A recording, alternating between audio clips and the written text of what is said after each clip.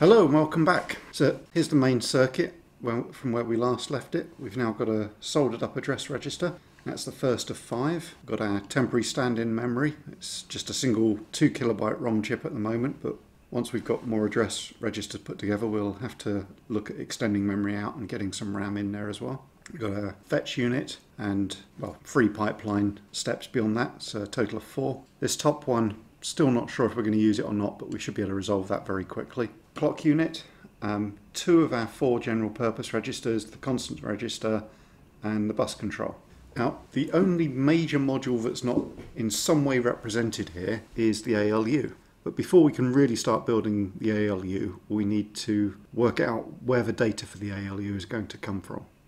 Now, our data for the ALU is going to come from our general purpose registers. We've currently got 4 of those in the design, but we have to work out how to get the data from the general purpose registers into the ALU. So I've spent some time thinking about this and I've looked at a variety of different possibilities. And so I'd like to explain some of those and talk about some of their relative merits before we go on and actually implement one of them. So the simplest possible thing to do is to just take 2 of the registers and connect them. Now, if you've looked at Ben Eater's processor design, this is exactly what he does. He's only got 2 registers and those 2 registers output directly into the ALU. And that's a really good decision for his system because he's aiming to build a very simple processor as a demonstration model. But this would be quite a terrible restriction for the design that I'd like to do. If the values were in different registers, we'd have to move them into A and B, or if they were in A and B but perhaps in the reverse of where they should be, we'd have to add a few operations to swap them in and out, and it would be a performance impediment. So I'm used to programming on architectures where I've got fairly free selection of the registers I've got in terms of performing operations on them, and I'd prefer to implement something more like that. So one possibility I've considered is to do something fairly similar to that, and that's we add a couple of input registers to the ALU. Now I'd call these LHS and RHS, which is kind of programmer speak for left-hand side and right-hand side of an operation. So I don't know if computer architecture people have different terms for these, but I'm going to stick with that terminology. Now, wonderfully, these registers would actually be a lot simpler than any other registers we've done because we would only be writing to them and then be using the data in them directly. So we could just do that with one latch chip. But let's have a think about the drawbacks of that approach. Let's say I wanted to add A and B. I'd first assert A onto the bus and instruct LHS to read, then I'd insert B onto the bus and request RHS reads, and then presumably the ALU will perform its operation and then we'll read the result back out. But we've got a minimum of 3 cycles to do that. So our clock rate divided by 3 is the peak speed we can expect from that. I think we need to look at a different way of doing it. Ideally, I would like to be able to get any of these registers into the ALU without contending the main bus, because that's the obvious way to read a value out. I was looking around at different chip options and I came across this one. This is a 4-input multiplexer, and what this has got 4 data inputs and then 2 bits which will select which one of those bits goes to the output, and then there's a second set over here. They use the same control inputs but a separate output. So if I had 4 of these in a row, I could select the outputs for one of those inputs. So I would need a total of 8 of these chips to do the job. So it would look like this. We've got all of the outputs from the 4 registers going into the multiplexer, and then the outputs from those would go into the ALU. So this would give us what we want. By setting the selection lines on these, we'd have any of the 4 registers into any of the 2 ALU inputs. But that does mean that we'd have all of the registers coming out into wherever we put the multiplexers, and that's going to end up being a little bit tricky from a wiring perspective, I fear. But the other issue is this wouldn't really expand very well beyond 4 registers. Now, I'm only expecting to have the 4 general purpose registers. That's not necessarily a design constraint I want to hold to in the future. Let's look at another possibility. So instead we do this. each of our general purpose registers, we extend them and give them the capability to assert to 2 additional buses. And then we have a demultiplexer selector. In this case, I would pick the 74LS139. And that will allow us to just have the additional 2 buses running through each of these register chips. And this is a very expandable solution. We could turn this to 8 or 16 registers and just appropriately upgrade the demultiplexer in the way that we've looked at before. So this is the solution I would like to implement. Okay, so it's going to be quite a lot of work on this board. So let's try and extract it from this mess.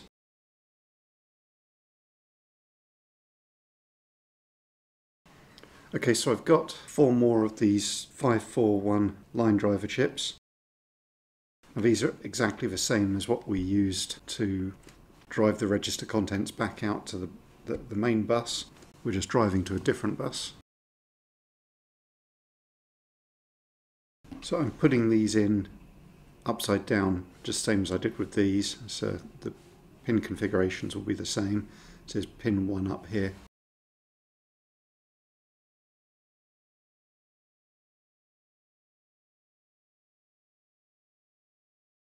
So there's power. We've also got some of the output enable lines that we need to tie down.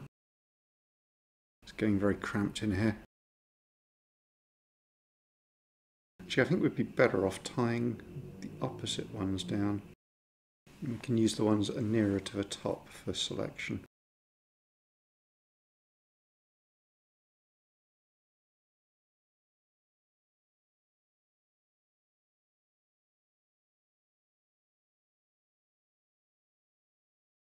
Okay, so then I've got the register outputs here coming via the LEDs to the line drivers here. So we just need the same 8 lines out to here and here, replicated to here. So I cut lots of wires.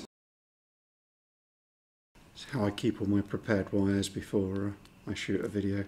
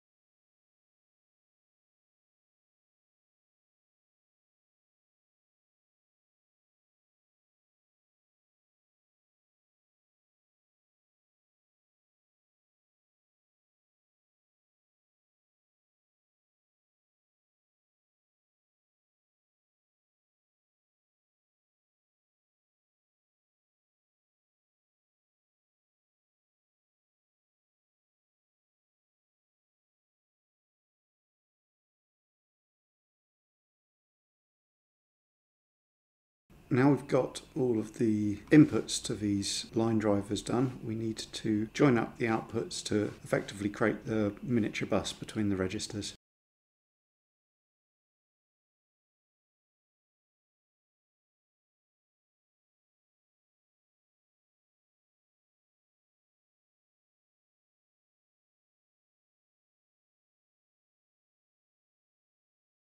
Okay, that's good. I think that's all the wiring for the line drivers done. So now we need to look at the demultiplexer chip. So we've actually looked at this datasheet before because the 74LS138s we're using to do the main 8-bit bus demultiplexing are on the same one. The 139 is just slightly different. Instead of a 3 to 8 line demultiplexer, this is a 2 to 4 line demultiplexer, but there's 2 of them in the same package. And since we've got 2 inputs to the ALU that we want to demultiplex, that's good. So we'll have 4 registers on each of the 2 inputs. Okay, so we need to extend the bus control out a little bit since we've got some additional lines. And here's our little 139.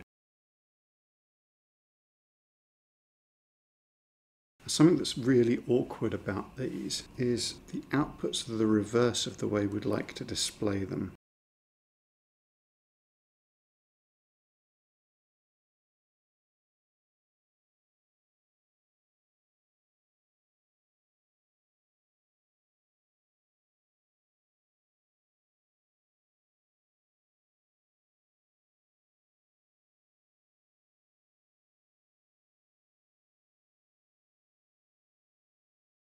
Here we've got an enable line which is active low. We have a second enable line on the other side which is also active low, right where I put this capacitor. I have made up another DuPont cable which should give us an easy way to test this. These don't have any inputs in them at the moment, so jumping around a little bit. Inputs for the first one here, and inputs for the second one below it, but one pin further along.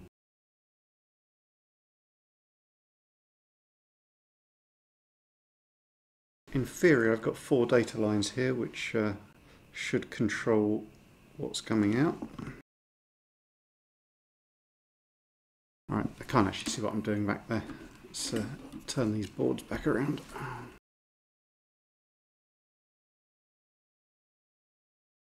Data bus back in. Now it's not working. What is broke? Load line.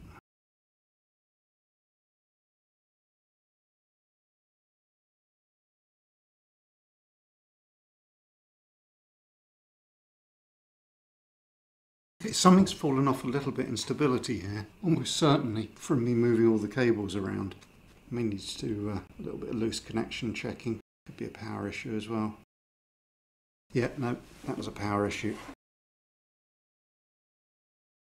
I'm going to need to put a little bit of effort into tidying up all these cables at some point.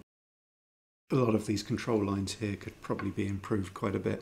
Okay, so over here we've got our 4 outputs. So if I go and poke these into the bottom 4 bits of the program counter, we can see we've got these 4 lines going in sequence and then these 4 lines going in sequence after that. So that's good. That's working. Now we need to wire those same outputs into the line selectors.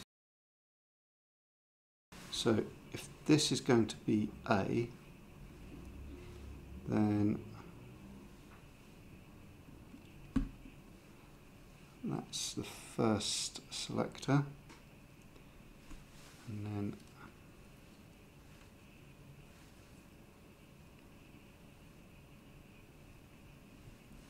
so that's the left hand side, and the second line on LHS needs to come down to the second register here. This is the output enable lines I'm setting. Then up here, that will be A.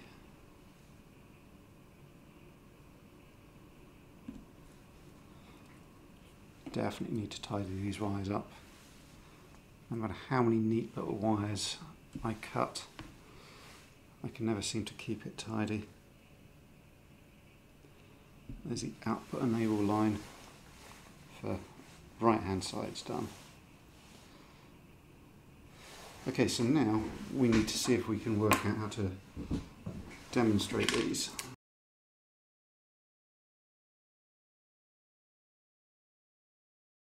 And technically these are control lines.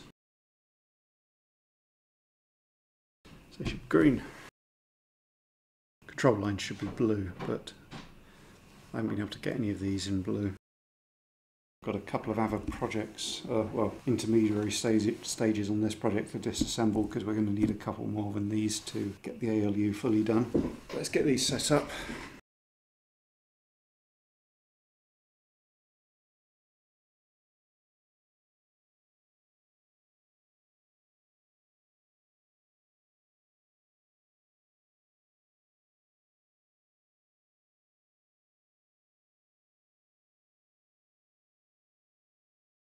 Every single time I make up jump cables, I end up wishing I'd made them slightly longer.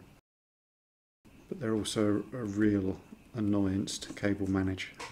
But it'll be a total nightmare to get the our new ALU input bus outputs all the way over here otherwise.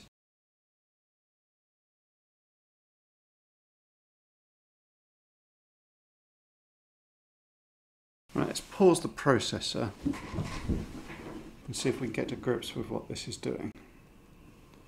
Also, for those who express an interest, this is the other place I'm reaching when I lean off to the side. So here's our 4 new control lines. And you currently see A and B have nicely distinct values in them.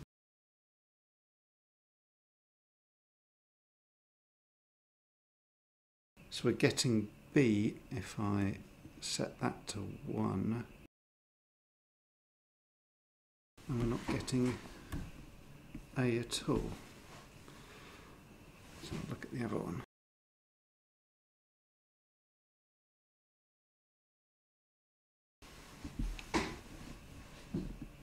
So I'm getting B,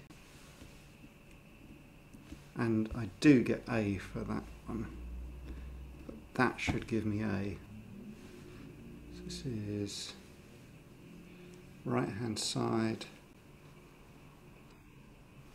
That LED is on. Let's check this.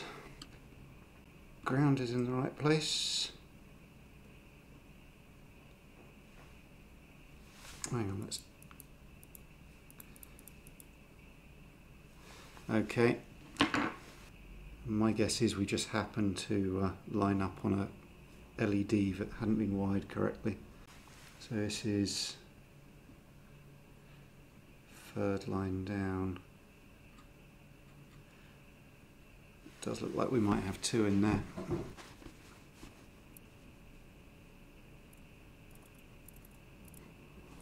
Okay, well, hopefully you can see what we've got here. We've got 2 binary bits for each of these controls, and if we set it to the address of the register, we get that register into the input. Now, I've made a mistake in the wires here, but I'm not going to subject you to me debugging that. So I'll probably pull a couple of these wires out and fix them up. But the actual principle of the circuit that we wanted to engage in is working. So this gives us a nice grounding to start work on the ALU. So we'll build that out here and hopefully get some real math operations into processor.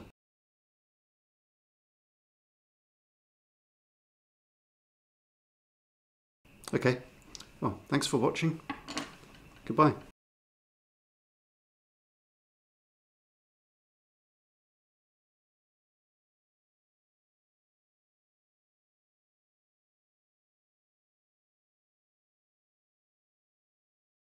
Yeah, I was right. It was just a simple wire plugged in the wrong place there. So we can swap these around, and obviously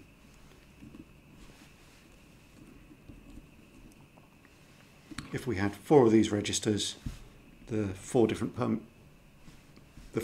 permutations on each of these lines would let me select any of the 4 onto here.